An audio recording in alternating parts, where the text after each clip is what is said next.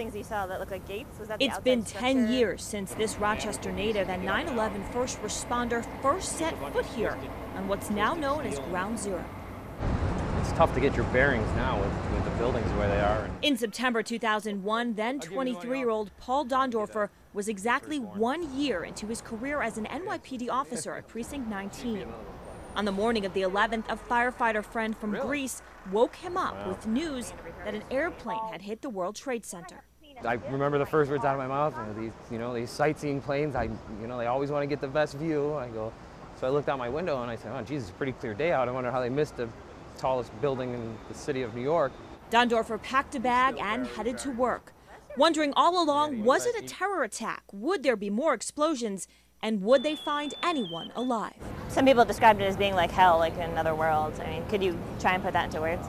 It was, there was dirt and debris and smoke and flames and fire and, people just kind of walking around like they were in a trance and in another world, like they couldn't believe that what had just went on. For 3 months, Dondorfer dug through piles of debris, hoping to rescue someone. Did you dread coming to work every day? Or? No, not at first I didn't, because every day when I got up it was, okay, let's get down there. Today might be the day that we find somebody. Maybe if I move one more rock or one more brick, that's where someone's going to be. And it's tough to walk away from that, and then you're excited to get back. That rescue never happened. Long days, long nights, very stressful emotionally, just very frustrating to be down here and not really finding what it was that we were looking for, which was, people. And I remember, the guys that had the sonar equipment and, thought that they heard tapping, thought that they heard things, thought that they might have heard people talking. And, it was just frustrating to think that, there was that potential there, and then not being able to find, that prize at the end. In 2004, Dondorfer returned home to Rochester after the death of his father and joined the Rochester Police Department.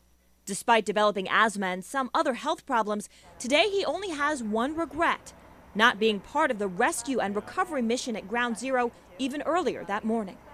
I was born and raised a Catholic, and my mom always taught us that, if God didn't think you could handle it, he wouldn't let you do it, so.